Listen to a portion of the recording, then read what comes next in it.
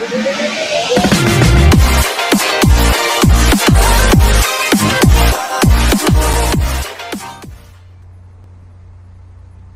everyone, welcome to another episode of MK Projects. Today we'll be talking about a high voltage power supply which can use to charge your capacitors for tests, your DIY experiments. So it's based on a 5-5 timer, IC, and a feedback converter, DC to DC converter. So here's the circuit. The 5-5 timer is configured in the stable mode. So with the resistances are shown 1 kilo and 10 kilo and 2.2 nanofarad capacitor. The frequency of operation is in down voltage, 31 kilohertz. So it's not a must use this MOSFET I have indicated here. You can use IRF Z44 or IRF 540 or any other suitable MOSFET with appropriate current and voltage ratings. For the feedback BJT, you can also use some DC 547 at 2022 or 2039 effects, not a must.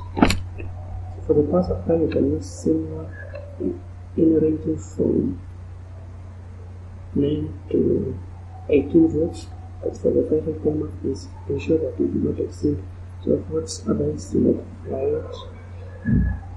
So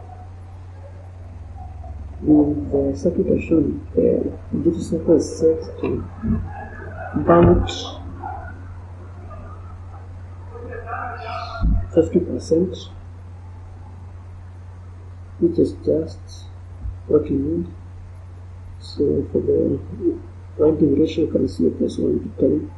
You can increase the ratio to get higher voltages, but ensure that the secondary coil can handle the excess voltage.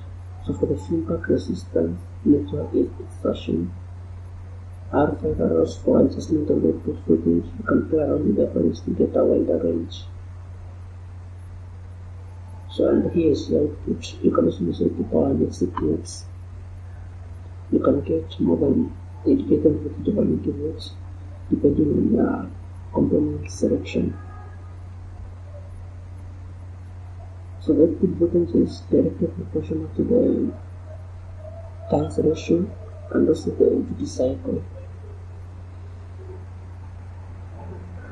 So the principle of operation is basically simple. So when the output is high, this transistor is connected to ground that allows magnetic current flow through the primary winding and magnetic field flux to build in the converter transformer.